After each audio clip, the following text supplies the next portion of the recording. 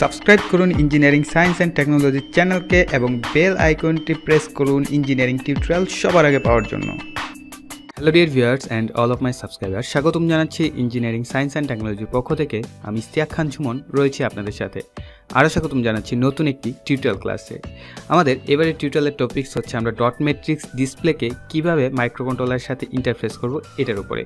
তবে তার পূর্বে একটু বলে নিচ্ছি, আপনাদের অনেকের ভিতরে নাকি ডট ম্যাট্রিক্স ডিসপ্লে নিয়ে কনফিউশন তৈরি হয়েছে। সো আমি চেষ্টা করব এই টিউটোরিয়ালের সাহায্যে সেই কনফিউশনগুলো একদম ক্লিন করে দেওয়ার। সো আমি আমার যতটুকু সম্ভব আমি সম্পূর্ণটা দিয়ে আপনাদের বোঝানোর চেষ্টা করি এবং চেষ্টা করব, ঠিক আছে? সো তার জন্য কী করতে হবে, ভিডিওটা প্রথম থেকে লাস্ট পর্যন্ত মনোযোগ সহকারে দেখতে হবে। আপনারা যদি স্কিপ করে ভিডিও দেখে তারপরে যদি আমাকে কমেন্টে লেখেন যে ভাই এই ব্যাপারটা বুঝিনি, তাহলে কিন্তু হবে না, ঠিক আছে? অবশ্যই মনোযোগ সহকারে A to Z ভিডিওটাকে একদম নিখুঁতভাবে দেখবেন। একবারের পরিবর্তে দুইবার দেখবেন, তিনবার দেখবেন। দেন যদি মনে হয় যে না এই জায়গাটা আমি বুঝি নাই, দেন আপনার কমেন্ট করবেন। ছোটোখাটো বিষয়ে কমেন্ট করলে হয় কি, আমি বিভিন্ন কাজের ব্যস্ততা থেকে আপনাদেরকে রিপ্লাইগুলো করি, সো আমারও রিপ্লাইটা সঠিক হয় না, ঠিক আছে? সো আপনারা চেষ্টা করবেন মনোযোগ সহকারে ভিডিওটা দেখার। আর একটা ব্যাড নিউজ হচ্ছে যে এই মাস এবং পরবর্তী মাস, এই 2 মাস আমার এক্সাম থাকবে। সো তার জন্য হয়তোবা ভিডিও কিছুটা লেট করে আসবে। আমার মানে যে সিকোয়েন্সটা তৈরি করেছি সেই সিকোয়েন্সিয়াল আসবে না, একটু লেট করে ভিডিও আসবে। সো আশা করি ধৈর্য সহকারে আপনারা আমাকে সাপোর্ট করে যাবেন। ওকে, তো চলুন শুরু করা যাক ভিডিওটি। প্রথমে আমরা প্রোটিয়াস সফটওয়্যারটি ওপেন করব। প্রোটিয়াস সফটওয়্যার আমি অলরেডি সিমুলেশনটা করে রেখেছি। সো নিখুঁতভাবে খেয়াল করবেন, আমি একদম আস্তে আস্তে বলছি, আজকে তাড়াহুড়া করব না। এখানটায় দেখেন V0 থেকে আমি একটি টার্মিনাল নিচ্ছি, B1 থেকে এবং B2 থেকে, রাইট? তো B0 থেকে একটি টার্মিনাল আমার চলে গেছে কি 1K রেজিস্টার হয়ে একটি ট্রানজিস্টরের বেসে।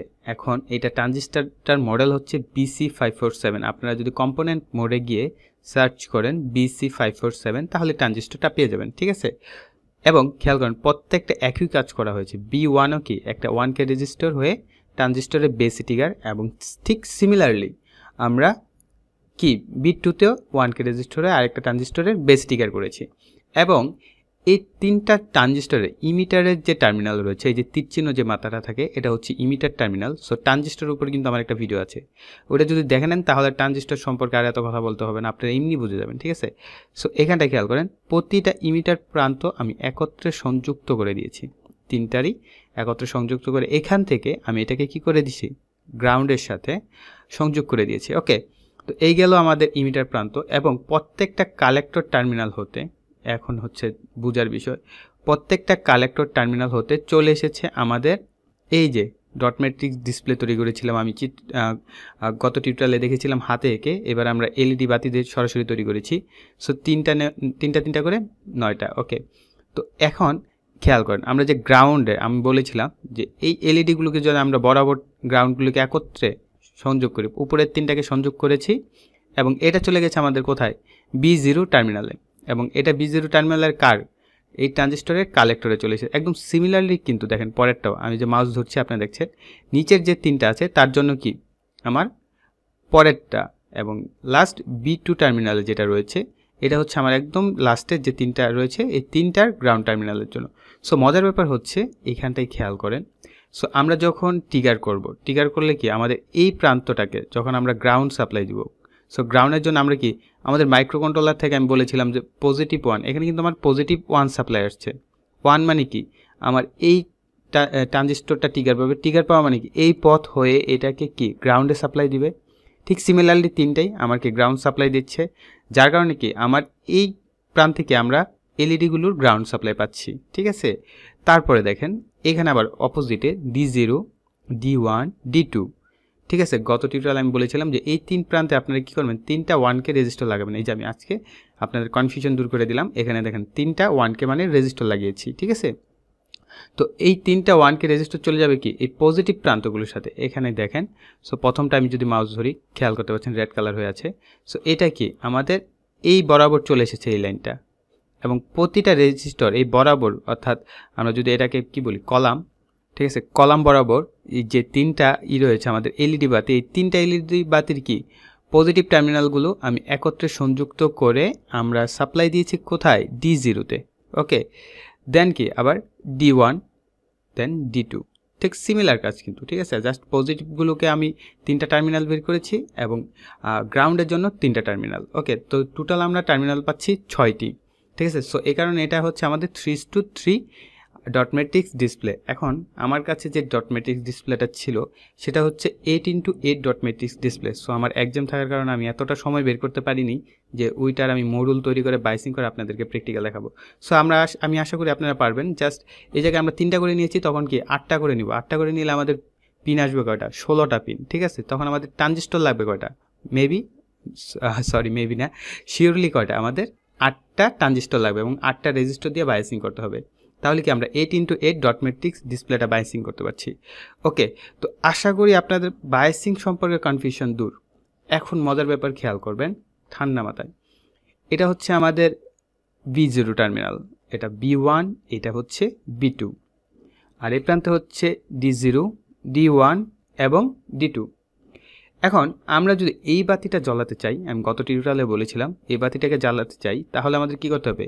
এই B0 টার্মিনালকে হাই করতে হবে। তাহলে কি আমার এই প্রান্তে কি আসবে? গ্রাউন্ড। পাশাপাশি কি প্রত্যেকটা পিনই কি গ্রাউন্ড আসবে না? এবং আমরা যদি এখান থেকে D0কে হাই করি তাহলে কি আমার এই বাতিটা জ্বলবে, ঠিক আছে। এবং D0 হাই করা মানে কি পজিটিভ প্রত্যেকেই কিন্তু পাবে। এই বরাবর যারা আছে এই তিনজন কি আমার পজিটিভ সিগন্যাল পাচ্ছে, রাইট।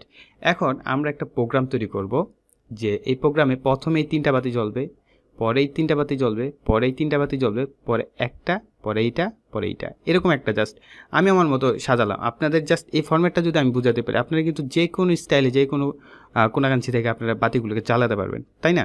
সো এখন আমি কোডটা এক্সপ্লেন করছি, কোডটা আপনারা খুব ঠান্ডা মাথায় বুঝবেন তাহলেই হবে, ঠিক আছে। তো আমি জাস্ট কোডটা আপনাদের চিত্রের সাহায্যে দেখাচ্ছি। আমি এটাকে আপনার জন্য করে নিয়েছি। সো আমরা এতদিন শুধু বি পোর্ট নিয়ে কাজ করেছি, কিন্তু আমাদের এইবারের টিউটোরিয়ালে আমরা ডাবল পোর্ট নিয়ে কাজ করব, অর্থাৎ বি পোর্ট এবং ডি পোর্ট, দুইটা পোর্ট নিয়ে কাজ করছি। সো আপনারা কিন্তু একটা নতুন অ্যাডভান্টেজ পাচ্ছেন। সো আমি কিন্তু এই পর্যন্ত যতগুলো টিউটোরিয়াল দিচ্ছি এবং আগামী আরও 1-2টা টিউটোরিয়াল আউটপুট কন্ডিশনের উপরেই দিচ্ছি। আমরা কিন্তু ইনপুট কন্ডিশন আরও হায়ার লেভেলে আরও অনেক কন্ডিশন আসবে ইনশাল্লাহ আস্তে আস্তে। ওকে, সো এখন আমরা খেয়াল করি এই যে বি পোর্টে আমরা প্রথমে B0 যদি হাই করি এবং এখানে খেয়াল করেন আমরা ডি পোর্টে যদি 3টা pin D0, D1, D2 high করি, ঠিক আছে। আমি আবার একটু আমার প্রোটিয়াসে যাচ্ছি, এখানে খেয়াল করেন আমরা যদি B0 হাই করি, ঠিক আছে, এবং এই পাশে তিনোটাই যদি আমরা হাই করে দিই, ঠিক আছে। যেমন এটা হাই করা মানে কি আমার এই প্রান্তে পজিটিভ আসলো, এই প্রান্ত পজিটিভ আসবে, ঠিক আছে। পাশাপাশি কি আমার এই প্রান্ত পজিটিভ আসবে, তার মানে কি আমার এই তিনোটা এলইডি পজিটিভ পেয়েছে। এখন আমি যদি B0কে হাই রাখি তাহলে কি আমার প্রথমে এই 3টা বাতি জ্বলবে। B0 হাই মানে কি আমার তিনোটা গ্রাউন্ড পাবে, এবং যেহেতু আমি এই তিনোটাকে হাই করব, সো তিনোটাকে হাই করা মানে কি আমার এই বাতিটাও জ্বলবে, এটাও জ্বলবে এবং এটাও জ্বলবে। সো প্রথম অবস্থায় কি আমার এই 3টা বাতি জ্বলবে নির্দিষ্ট একটা সময়ের জন্য, 3 সেকেন্ড, 1 সেকেন্ড, 2 সেকেন্ড, এটা আপনার মন মতো একটা ডিলে টাইম ইউজ করবেন। ওকে, দেন আমরা যদি আবার এই B1কে হাই রাখি এবং পরবর্তীতে আবার এই তিনোটাকে হাই করে দিই, খেয়াল করেন এই তিনোটা হাই মানে কি এই প্রান্তে পজিটিভ, এই প্রান্তে পজিটিভ এবং এই প্রান্তে পজিটিভ, তার মানে কি আমার পরের 3টা বাতি জ্বলবে। এটা হাই থাকলে আমরা কিন্তু এটাকে লো করে দিব অবশ্যই, ঠিক আছে। এটাকে শুধু একটা B1 হাই থাকবে এবং ফাইনাল আমরা যদি এই 3টা বাতিকে জ্বলাতে চাই তাহলে কি আমাদের B2 এর যে আমাদের টার্মিনালটা আছে এটাকে হাই করতে হবে। এটাকে হাই করা মানে আমার এই তিনোটা গ্রাউন্ড পেয়েছে, এবং আমরা যদি D0কে হাই করি, D1কে হাই করি এবং D2কে হাই করি তাহলে কি আমার নিচের 3টা বাতি জ্বলবে। তার মানে কি আমাদের প্রথমের 3টা, পরের 3টা, পরের 3টা, আমরা এই সিকোয়েন্স কোডিংটা করব। এবং যখন আমরা একটা বাতিকে জ্বলাবো দেখা গেছে যে আমরা B0 হাই, D0 হাই, তখন কি আমার এই বাতিটা জ্বলছে। আবার পরে যদি আমরা এই বাতিটাকে জ্বালাতে চাই, মাঝের বাতিটা, তাহলে কি আমরা এটা হাই, অর্থাৎ D1 হাই এবং B1 হাই করলে কি আমার এই বাতিটা জ্বলবে। D1 হাই মানে কি B1 হাই মানে কি আমার এই জায়গায় গ্রাউন্ড পেয়েছে, এবং D1 হাই মানে কি আমার এখানেও পজিটিভ পাবে, তখন এই বাতিটা জ্বলবে, রাইট। সো একইভাবে আমরা কি লাস্টের যদি হাই করি এই পর্যন্ত হাই আসবে, অর্থাৎ এটা আমাদের গ্রাউন্ড পাবে, এবং আমরা লাস্টে কি D2কে হাই করে দেবো। সো এই হচ্ছে আমাদের কোডিংটা, দেখেন আমি এটাই সাজিয়েছি, একদম সিম্পল কোডিং। যে প্রথম অবস্থায় আমরা বি পোর্টের B0কে হাই করেছি। সো B0কে হাই করা মানে কি আমার বাকি সবগুলো পোর্ট পিনকে কি লো করে রাখতে হবে। লো রাখা মানে কি এখানে দেখেন এই 4টার জন্য আমাদের 0x এর পরে 0 এবং এই 4টার জন্য 1, কেন এখানে কি আমরা ভ্যালু পেয়েছি 1, এবং পরেরটার জন্য কি আমরা একই পাশে কি ডি পোর্টের জন্য আমরা খেয়াল করেন, ডি পোর্টের জন্য আমরা কি করেছি, বলেছিলাম যে B0 হাই থাকলে আমরা 3টা পিনে আমরা হাই করে দেবো, D0, D1, D2। তার মানে কি আমরা যদি এদেরকে বরাবর কাউন্ট করি 1 2 এই দুটোকে যোগ করব, কত হচ্ছে 3, এবং 4 বরাবর কত, এই তিনটাকে একসাথে যোগ করি তাহলে 4 আর 2 6 আর 1 7। সো আমাদের আউটপুট D0x07, রাইট। এখন আমরা পরবর্তীতে কি করতে চাইছি, পরের নিচে যে 3টা এলইডি বাতি ছিল ওই 3টাকে আমরা জ্বালাবো, ঠিক আছে। সো আমরা যদি এখানে B1 কে হাই রাখি আর বাকিগুলোকে লো রাখি, দেখেন তাহলে কি আমাদের বাম পাশের জন্য আসছে 0 এবং ডান পাশের জন্য আসছে কত 2, ঠিক আছে। সো একইভাবে কি ডি পোর্টের দিকেও আমরা বাম পাশে পাচ্ছি 0 এবং ডান পাশে কি, যেহেতু তিনটাকে আমরা হাই রাখবো, সো 7। সো সিমিলারলি পরেরটা আমরা করেছি এবং এই ক্ষেত্রে আমরা কি B2 কে হাই রাখবো, সো 4, ঠিক আছে। তো দেন আমরা ফাইনাল যেটা করেছি যে আমরা একটা বাতি জ্বালাবো, ঠিক আছে। একটা বাতি জ্বালানোর জন্য কি করেছি, এখানে খেয়াল করেন D0 হাই এবং এক্ষেত্রে B0 হাই, এবার এক্ষেত্রে D1 হাই, এক্ষেত্রে আমাদের কি B1 হাই। একদম সিম্পল না প্রোগ্রামিং, ঠিক আছে। জাস্ট কোডিংগুলো দেখেন, আমাদের আউটপুট 0x01 02 04, ঠিক আছে, আবার 1 2 4 সেম।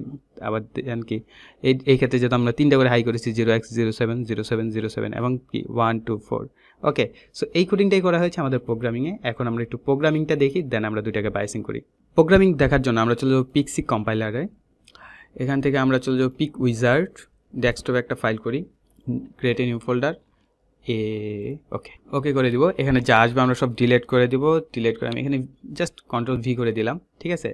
সো আমি লাইন বাই লাইন বুঝাচ্ছি। হ্যাশ ইনক্লুড 16F844H, এটা হচ্ছে আমাদের আইসির জন্য, এটা হচ্ছে ডিলে ক্লক মেগাহার্টজ, এটা কি আমাদের ক্রিস্টাল অসিলেটরের জন্য 4 মেগাহার্টজ ব্যবহার করা হয়েছে, ফিউজেস HS ব্যবহার করা হয়েছে আমাদের বার্নিং প্রসেসের জন্য, ঠিক আছে। ইন্টিজার এটা আমাদের দরকার নেই, সরি এটা মিস্টেক করে চলে এসেছে, ঠিক আছে। দেন আমরা শুরু করেছি কি ভয়েড মেন এখান থেকে, ঠিক আছে, ভয়েড মেন, তারপরে হোয়াইল ট্রু। আমরা যেহেতু ক্রমান্বয়ে জাস্ট সিকোয়েন্সিয়াল দেখব তার জন্য আমরা হোয়াইল ট্রু দিয়ে শুরু করব, এবং আউটপুট বি খেয়াল করেন, প্রথমে আমরা আউটপুট বি 0x01 দিয়েছি, একই সাথে আমরা কি 3টা ডি পিনকে আমরা হাই রাখছি যার কোড এসেছে 0x07। জাস্ট পরপর লাগবেন, প্রথমে বি পোর্ট, দেন আমরা ডি পোর্ট, দেন আমরা ডিলে টাইমটা ইউজ করেছি যে আসলে কতক্ষণ আমরা এই অবস্থানটা দেখতে যাচ্ছি, উপরের 3টা এলইডি বাতিকে আমরা কতক্ষণ জ্বালা অবস্থায় দেখতে চাচ্ছি। আমি 3 সেকেন্ড দিয়েছি, আপনারা চাইলে কম বেশি দিতে পারেন, ওকে। দেন কি আবার পরবর্তী কোড আউটপুট বি এবং আউটপুট ডি, ঠিক আছে। জাস্ট এইভাবে সিকোয়েন্সিয়াল আপনি চাইলে এখানে শত শত লাইন লিখতে পারেন, কোনো সমস্যা নেই, ঠিক আছে। আপনি জাস্ট আপনার মতো সাজিয়ে আপনি প্রোগ্রামটাকে অ্যারেঞ্জমেন্ট করেন, সিম্পল প্রোগ্রাম, ঠিক আছে। সো এখন আমরা এটাকে কম্পাইল করব, এখান থেকে কম্পাইল করছি, দেন আমরা এখানে বিল্ড অল করে দেব, প্রোগ্রামটাকে মিনিমাইজ করব, প্রোটিয়াস সফটওয়্যারটাকে ওপেন করব, রাইট বাটন ক্লিক করে এডিট প্রপার্টিসে চলে যাব, এখানে ফোল্ডার আইকন থেকে ডেস্কটপ এর ভিতরে রেখেছি, এটা নিচে যে সবচেয়ে কম কিলোবাইটের যেটা থাকবে সেটাকে সিলেক্ট করে ওপেন করে দিবেন। সো এখানে ক্লক 4 মেগাহার্টজ, ওকে 4 মেগাহার্টজ থাক, আমরা এখান থেকে ওকে করে দিব। দেওয়ার পর আমরা এখন এখান থেকে প্লে করব আমাদের প্রোটিয়াস সফটওয়্যারটাকে। এখন দেখা ওই যে উপরের 3টা বাতি আগে জ্বলবে, পরে নিচের 3টা 3 সেকেন্ড পর, দেন নিচের 3টা বাতি জ্বলবে, ওকে। দেন আমার কি একটা করে জ্বলবে, ঠিক আছে। সো দেখা যাক কীভাবে, এই যে প্রথমে এটা জ্বলেছে D3 যে এলইডি বাতি আছে, দেন D5 অ্যান্ড দেন কি D7 জ্বলবে, ওকে রাইট।